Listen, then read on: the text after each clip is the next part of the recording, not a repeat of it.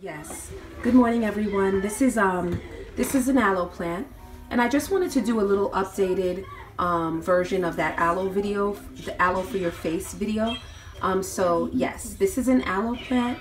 It's been growing over the years. It has new babies coming up. This big boy over here, and I'm going to show you how I go about using this plant for my face and my skin and so on.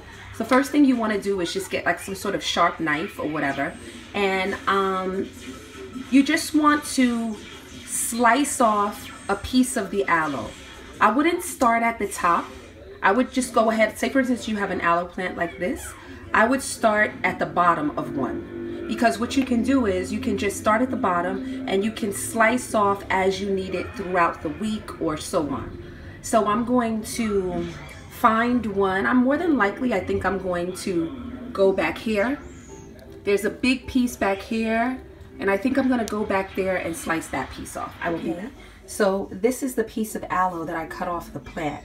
Now if you've never used aloe, which would be kind of shocking, but if you've never used aloe, this is what it looks like when you cut it off. It's I wouldn't say it's super messy, but it can be messy if you're not careful, and it will stain your countertop and your clothes and so on and so forth. I would say this is like very organic because it was grown in my mother's home, no chemicals and so on, and I can absolutely smell the difference between when I cut the plant from being like homegrown or growing in a backyard and compared to if I buy a piece of aloe leaf from the market. When you smell it, you can almost taste the bitterness of it.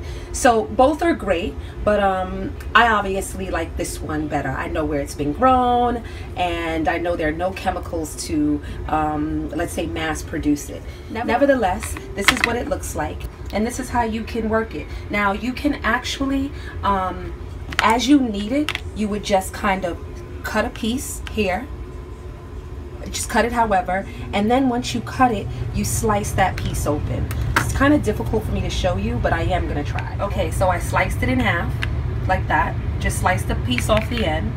This piece of aloe, what you can do is you can just put it to the side. I would leave it on some sort of a plastic, something where it's not going to stain, not a piece of tissue, something plastic in a plastic bowl or so, and kind of leave it exposed to the air so it seals up at the end, because as you can see, this part was cut and it seals up on its own.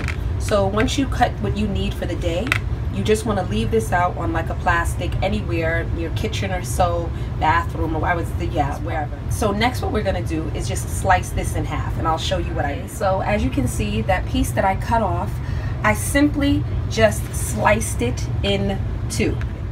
So now what you'll do is, this is ready to be used.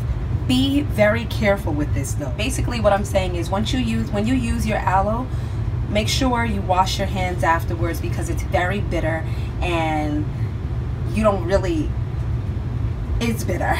Okay, so yeah, so now what you can do, you can just go ahead and start working with this. What I'm gonna do is, now in my other aloe video, you guys see that I put this on my face. So what you can do is you can take this, you can see it's super moist and juicy. So you just take this and you put it where you need it.